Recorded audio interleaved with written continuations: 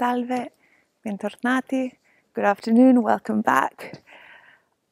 This is the site of the Polaio, the chicken coop. If you've watched this series before, you'll know that this was where it all began about a year ago.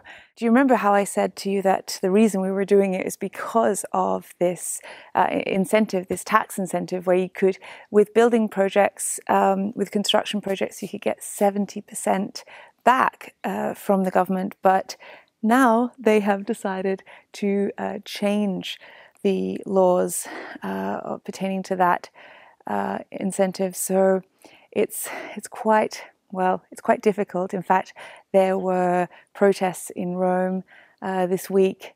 There are all these people who have started projects like us thinking, okay, we could afford to do this because there was 70% discount on everything, on the labor, on the building materials, and now the government's changed their mind. So, or they've changed how it processes. I'll get Guido to explain it later, but incentives from the state in which you can sell the credit of 50% of the works that you're doing to a financial institution like a bank or whatever.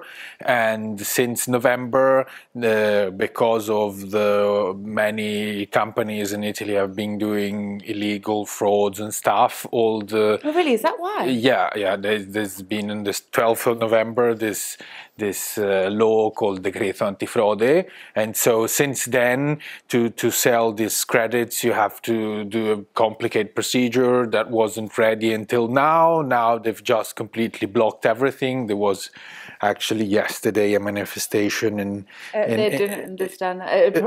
A protest in Rome. Because obviously many people got stuck with not being able to sell these credits, and so we're being without money. I read in the newspaper they said 1 million jobs at risk. So more. Really?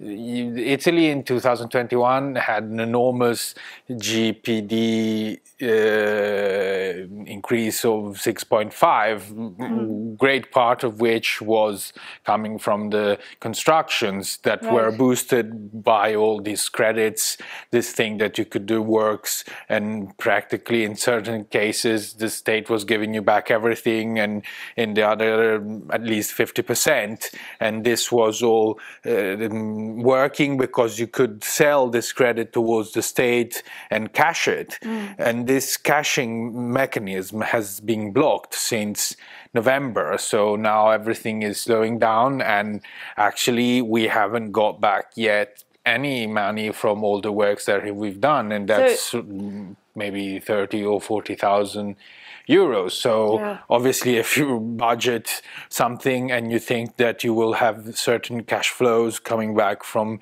this sale of credits, and then that changes, obviously you have to slow down everything. So that's one of the reasons.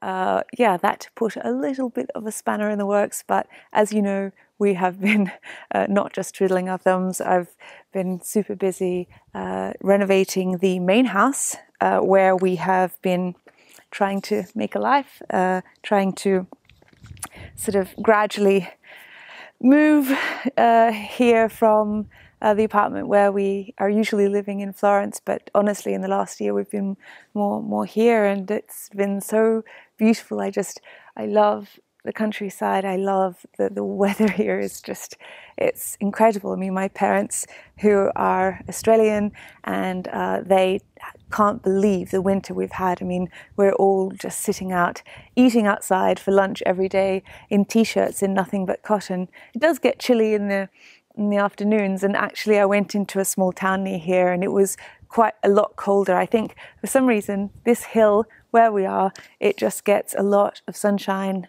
and it's really warm. So we're lucky in that regard. But in terms of the update on the chicken coop, things have come to a standstill, but they're all going to start up again this week. You really get the sense of space and scale and dimension, and it really, you can imagine what it's going to be like. I mean, even once they put the walls up, we're going to have this incredible view out of the olive groves, and it's yeah, I mean, we have not much, but we have a foundation and we have a back wall.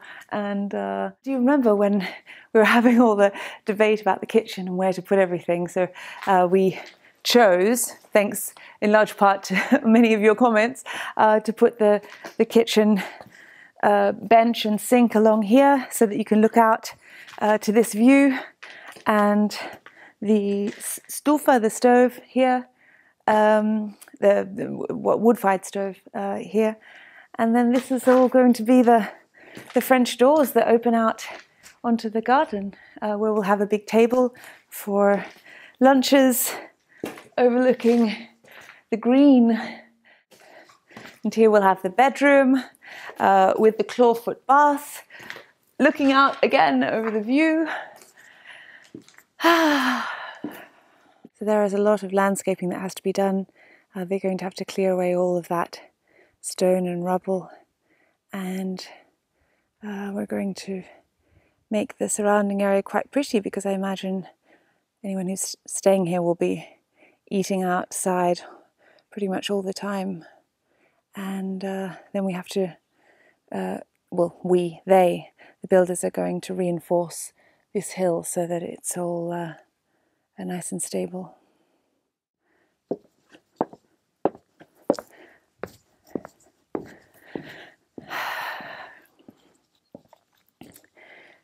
So you see here, one of the holdups has been trying to get these bricks, which Guido wanted a very specific kind so that they could imitate or replicate the bricks that were on the parapet on the granary behind here. So we've been waiting for months for these handmade bricks that are going to make the parapet that will go all around here, and it will be quite beautiful, because obviously this space you can just use for have a big table up here for breakfast or for aperitivo. You can see the sun go down on this side, and yeah, it will be a great place to relax as an alternative to down in the garden. However, there's there's not much you can do if you don't have the materials. So I think supposedly they are going to arrive this week, and they will start building the parapet. We shall see. Do you think they're going to arrive? Doesn't it just seem like yesterday that I was filming Guido picking artichokes here, and now it's almost artichoke season again. The strimmer broke, so we have to cut all around here and liberate them a bit. But anyway, let's go on to the pigsties. Look at this, it's so beautiful. This viewer made this herself for me, and I love it. It's so pretty, and thank you also. She sent me also a book, Divine Decluttering, which she wrote herself. Thank you very much. It's beautiful. So welcome to the next project, which we shall be starting and not necessarily finishing anytime soon, but that's the Italian mentality that one has to adopt here, is just thinking that things will happen when they happen, and you just have to keep plodding along and without getting too fixated on the finish date. I don't know if you recall, the pigsties have this beautiful view out over the cipressi, the cypress pines, and yeah, there are a lot of them, but they're completely entangled. Scusa, I was reticent about leaning against the wall because I thought maybe there are snakes with all this sun. We've been having the warmest, sunniest winter I've ever encountered in Italy. I think when we had lunch today it was about 23 degrees. Certainly makes for a pleasant time working in the garden, and that's why this past week we decided to clear the pigsties. As I said at the end of last episode, I really do feel it's like I've got this vision of Prince Charming hacking his way through with a sword to get to Sleeping Beauty. We made a lot of headway, and it was also really cathartic, I think, being with family or your partner or even just alone, frankly, when I'm just outside gardening and clearing things and feeling the sun on your skin. And it's certainly been a beautiful week of hard but rewarding work.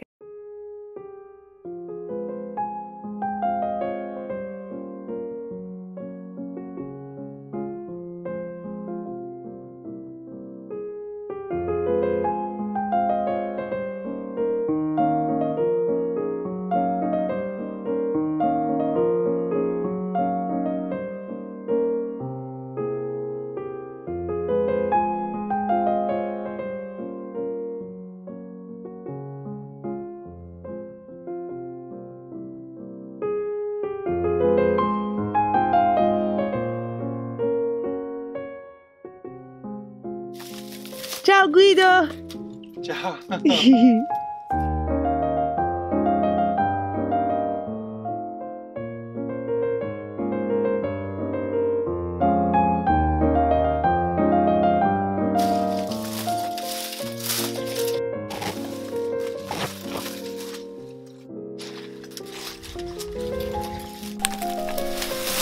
We could cook the fish on the bone. Oh yeah!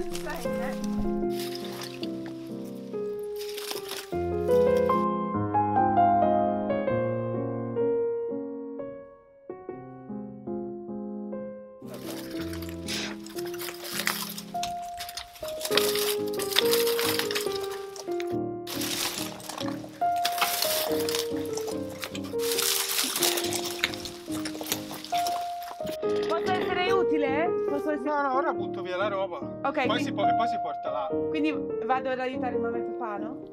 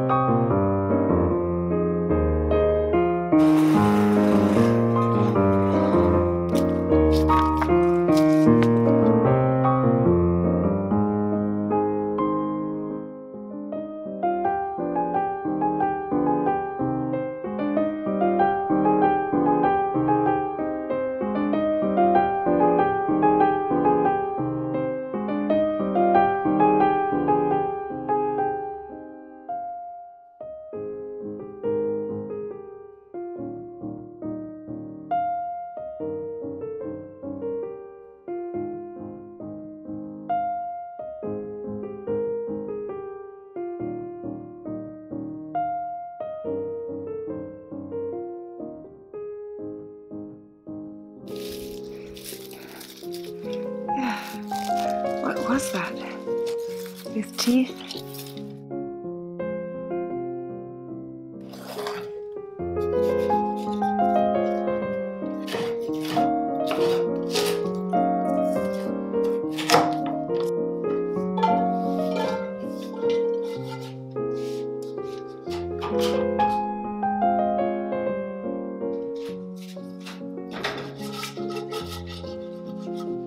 Salve! Sì, sta facendo una cosa in giardino, deve...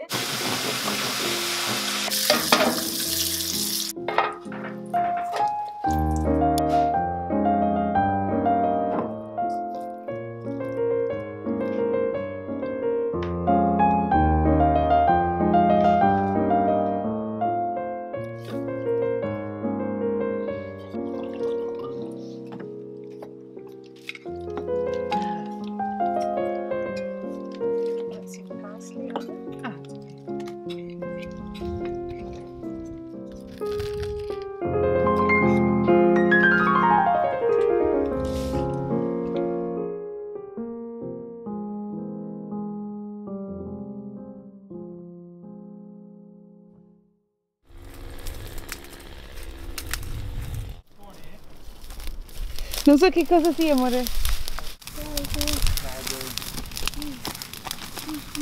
Down everything. Oh, you did? Oh, gosh. Did I get some water? No, it's too wet to... It's not going to burn. So funny, both Guido and my father said, no, these bonfires are never going to light. The branches are too fresh, they're not dry enough. And then my mother and I took on the challenge and got them both lit.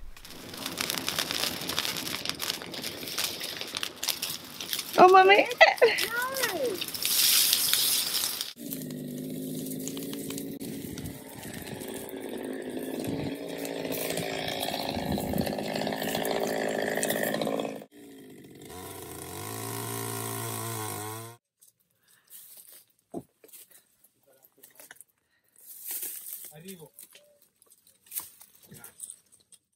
I found the floor, the terracotta floor of the pigsty, but digging it up is quite a lot of work.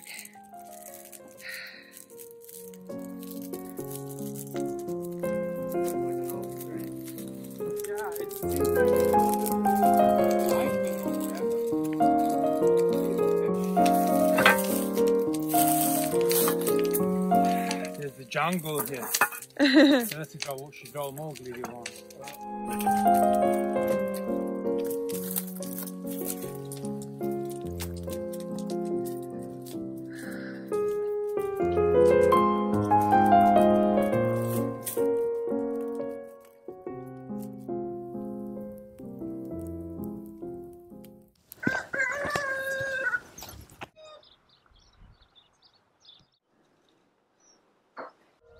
Buongiorno, good morning. We're back at it today. You know what they say, a pigsty day keeps the doctor away. Although, I have to say we were all quite sore after yesterday's work.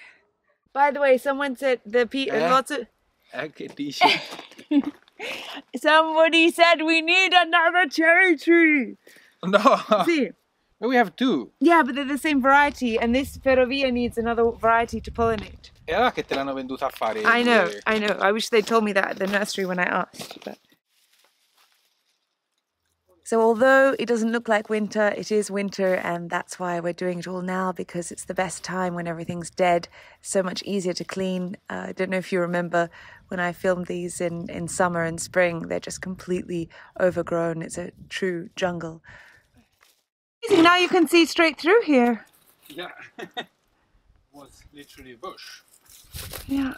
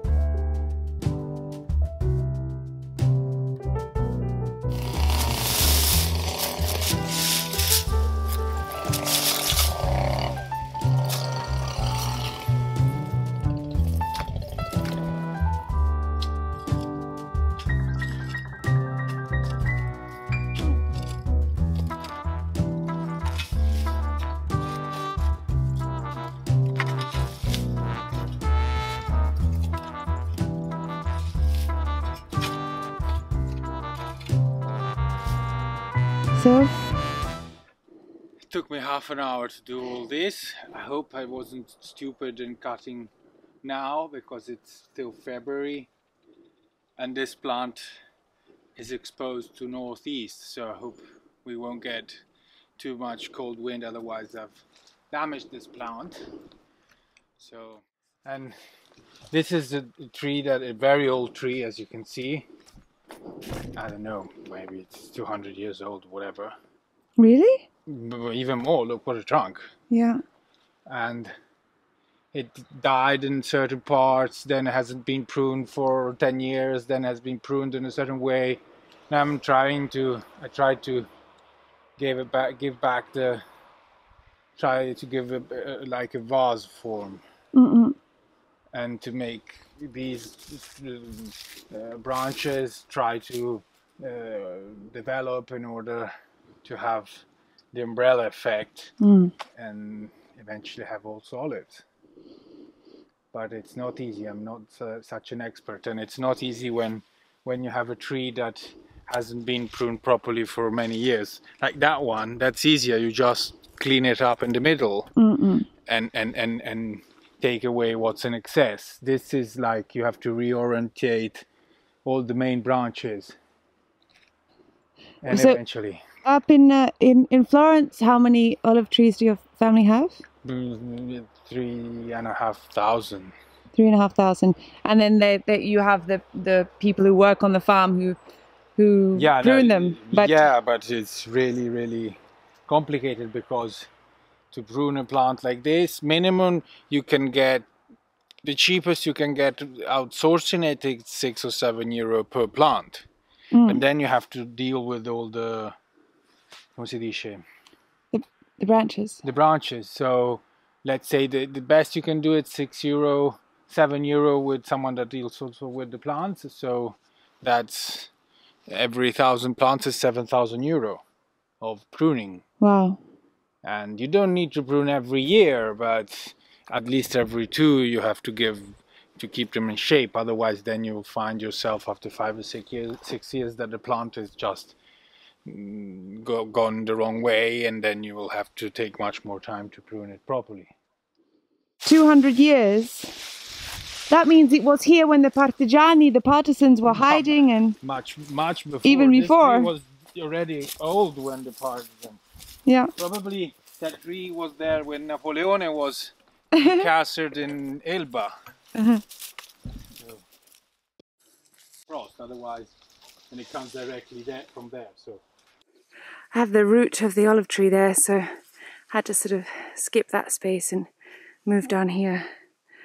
And it's a slow process, but the idea is that we would have a path that can lead to the pigsties. you should sell the oil at 100 euro a liter. He doesn't even take a Sunday off, does he? No. Sunday probably is fun because it's pruning day. Look what I cleared! Bravissimo. Non è facile.